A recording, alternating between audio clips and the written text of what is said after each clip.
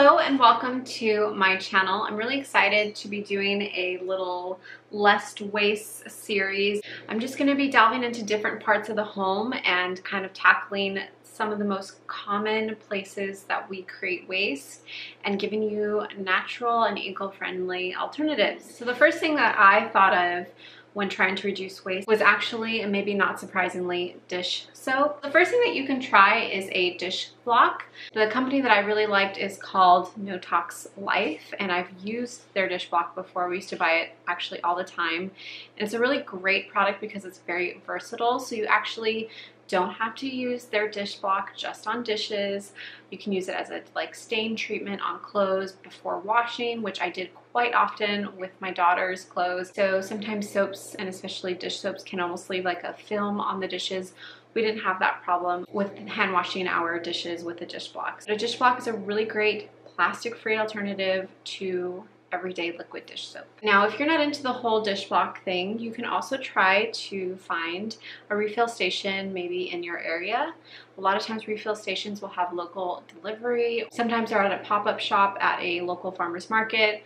So you might have to do a little digging to uncover a refill shop in your area. And if you happen to find one, great, you can refill your soap that way. And that's actually how we do it. We actually fill up on about a gallon size of dish soap, and then we decant it into our smaller container here in our sink. So it's a pretty seamless, trash-free solution. And my third option for dish soap would be to just get a gallon size or as big a size of a container of dish soap as you can. A lot of times the plastic that we purchase does not get recycled, but it is more likely to get recycled if it's in a gallon size container or larger. So those are my three options for less waste dish soap solution. So the second thing that I feel is probably most frequently used in our kitchen are Ziploc bags. How many times do you just reach for a Ziploc, leftover food, reach for a Ziploc, need a snack, grab a Ziploc, going on a trip and want to put something in a Ziploc? I mean, we use Ziplocs for everything. Hear me out. Instead of using a Ziploc, use a reusable container.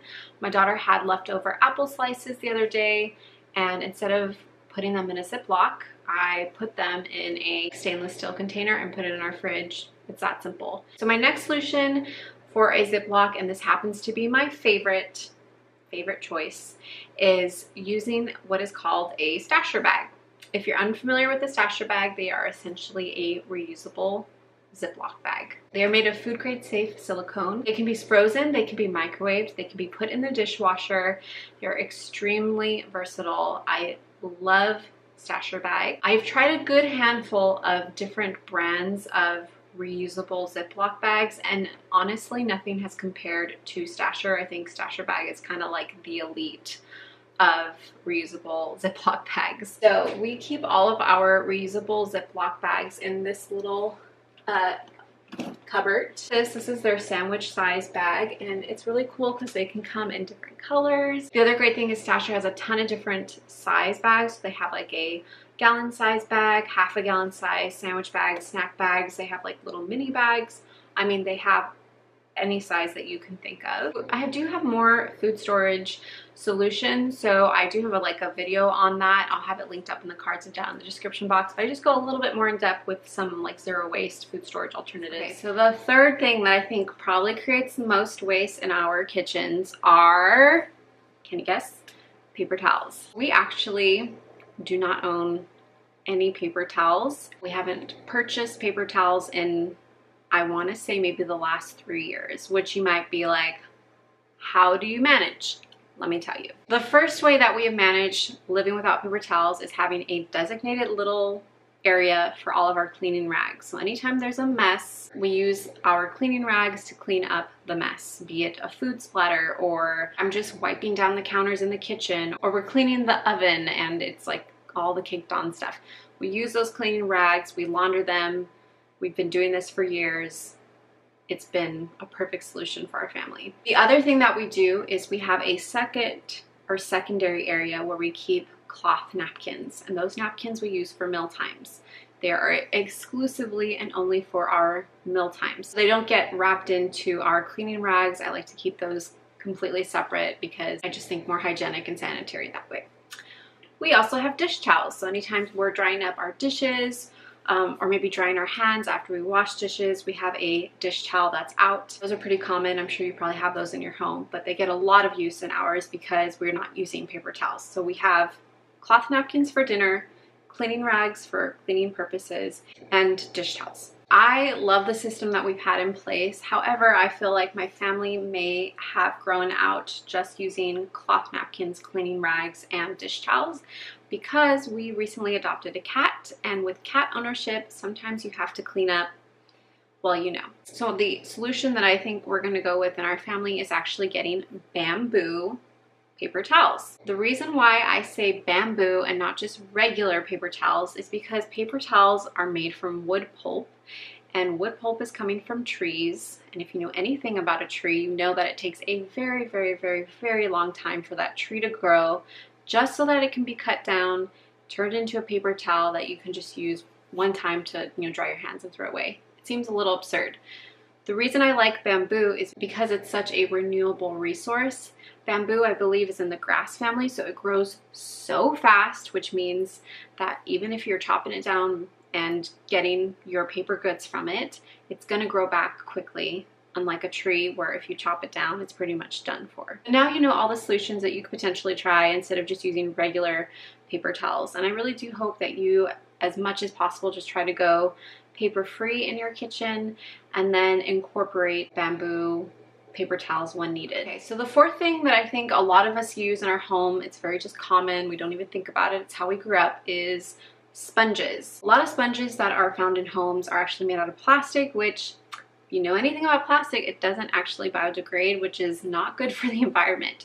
So you want to use natural materials that once at the end of its life, it can either be composted, or in the very least, if it's going to get thrown into landfill, it can hopefully biodegrade. What we traditionally use in our home are these really beautiful wooden dish brushes. They are compostable at the end of their life. The brush bristles themselves are made of a natural material. I need to check to see what they're actually made of, but everything is completely natural. It's funny because we've been using these for years, and I recently went over to my parents' house and was using just like their regular sponge, and I just couldn't believe how much more difficult it was to wash the dishes. So I love that they are efficient, and I also love that they are aesthetically beautiful in our little kitchen. I have a couple of different products that we enjoy listed down in the description box. Number 5, this is the big kahuna, the one that my mother-in-law actually and I were talking about like this over the holiday. And she was asking, you know, what are some good alternatives for aluminum foil? And I was like, that is a really good one, because I have to admit, aluminum foil is pretty versatile. It's a very versatile product, and it's very inexpensive. And I can see why people defer to it. It makes sense. The first way that I've seen aluminum foil be used is just to like wrap maybe leftovers, like a leftover pizza or something. What I would do instead is use those stasher bags that I mentioned earlier. Just put your pizza slices in there, bada bing, bada boom, you're done. You can microwave your pizza slices inside your stasher bag. That's something you can't do with aluminum foil, so keep that in mind. Now let's say you're using aluminum foil to bake something or cook some food. I would recommend using reusable baking sheets. Da-da-da! So this is what it looks like. It's made of that silicone material, same material as the stasher bags.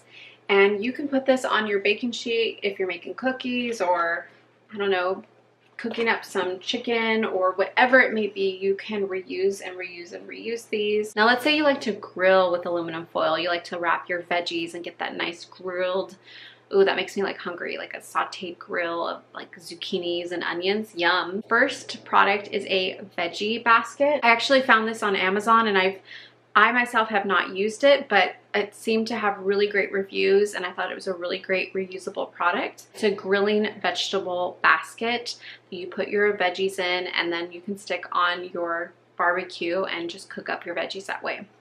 Now, if you're wanting to cook some meat on the barbecue and you usually use aluminum foil, I found what are called cedar grilling wraps, and it kind of gives it that smoky flavor. At least that's what the reviews have said.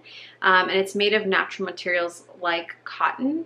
Now I know that sounds scary, like I'm putting cotton next to a barbecue, or are you crazy? But it's meant for grilling. So I'll also have that link down below. You guys can read the description and the reviews of it and see if that's something that you could potentially try instead of using aluminum. The sixth thing that I want to mention to you is, can you believe it? Plastic gallon water containers. Plastic water gallon containers? What the hell are they called? The sixth thing, gallon-sized water containers. I know my family does it. I know lots of families do this. You just buy like those big gallons of water for a couple bucks and you drink out of them because it probably tastes better than your tap water. I know for me and the area that we live in LA, tap water does not taste that great. It's not our preference. Invest in some type of filter. I've recommended something as simple as a Brita filter. I don't feel like it does the best job filtering, but it's better than nothing. Second thing, that's a really cool zero waste filter, and it's also very affordable, at least in my opinion, comparable to a Brita filter. Something called charcoal water filters. It's actually a Japanese method of filtering water, and it's made out of wood that has been burnt literally almost to a crisp, so it's like a charcoal. And you stick it in your water containers and it absorbs different toxins. After you're done using these charcoal water filters, I think they last for about 6 months, depending on how frequently you use them. You can compost them, and they're of the earth, so they're hopefully would biodegrade in time. It's not like a big giant like plastic Brita water filter. And this is what we personally do in our home, is we use a Berkey water filter. There she is. Berkey water filters, I feel, are just an elite filtering system, and by the time we drink it, it tastes amazing. If we just drink directly from our tap water, it does not taste good at all. Those are my 3 alternatives to saying goodbye to those plastic gallon water, and my cat is meowing. You want to say hi to everybody on the YouTube? Hello. So anyways, thank you so much for watching, you guys. I really appreciate it.